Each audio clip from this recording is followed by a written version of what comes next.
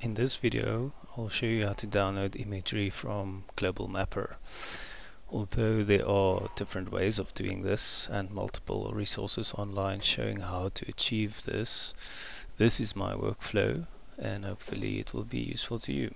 So first of all, the easiest way is to generate a KMZ to show the extent of your project or where you want the image to be downloaded for. Second step is to open up Global Mapper.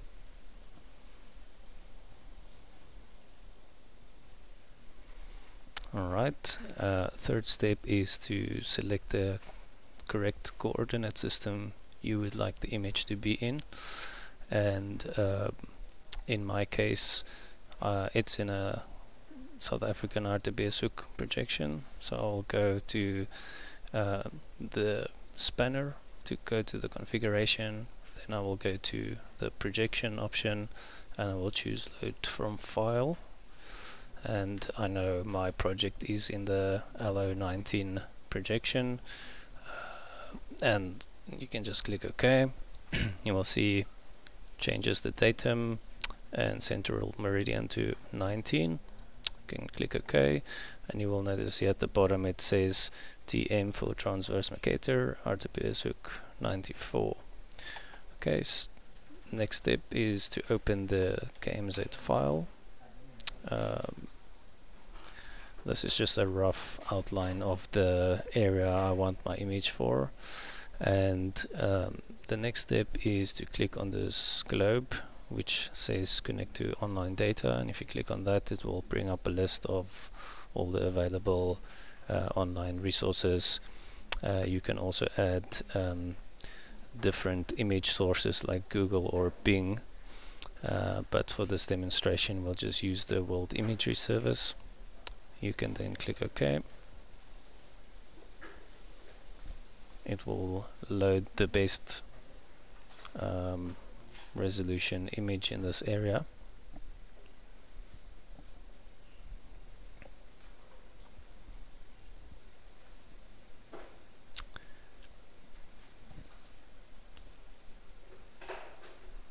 Once it's loaded, you can right click on the image layer on this table of contents. You can go to layer export. In this case I just want the imagery layer to export, not the KMZ, so I can just click OK. Over here it will ask you which format you want to export your image as, so you can choose a ECW file, you can choose JPEG 2000, there's a bunch of different formats, there's also GeoTIFF, any format you would like to choose, but let's go for JPEG 2000, click OK. This will just tell you that it will be exported in the projection or coordinate system that you selected, which is what I want it to do. And when this dialog appears, all you really have to worry about is the export bound, so you don't want to export all loaded data. You can choose all visible data on screen, or you can draw a box. Let's say I want to define the area.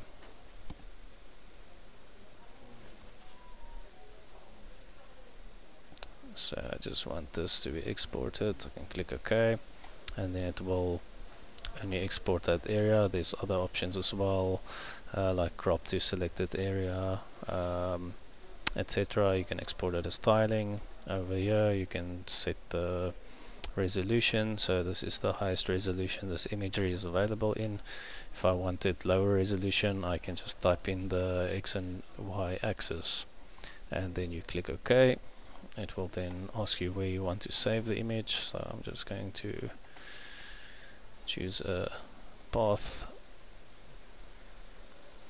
and I can call this World Imagery, for example.